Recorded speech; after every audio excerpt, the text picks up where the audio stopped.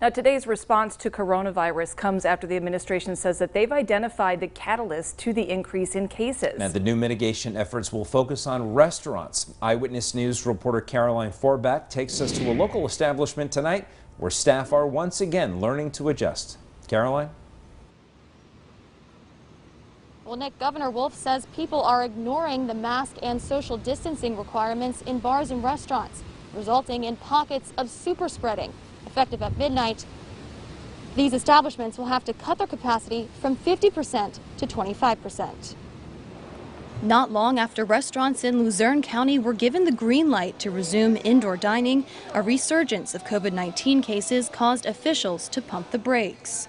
And what we're seeing right now could soon be even worse than what we saw before. Wednesday, Governor Tom Wolf signed an executive order restricting indoor dining capacity at restaurants to 25%.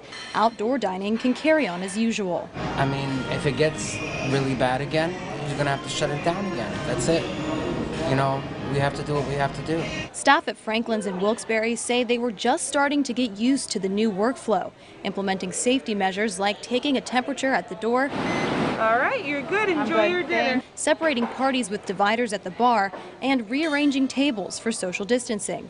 Workers admit this is a step backward. I think we're going to be going back to no one allowed to be seated at the bar again.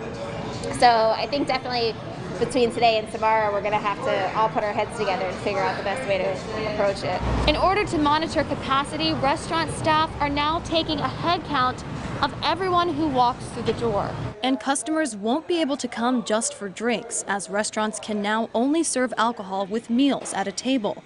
It will be another tough adjustment for restaurant staff, but Jones says they're doing everything they can to avoid another shutdown. I think it's going to hurt everybody more the second time than the first time.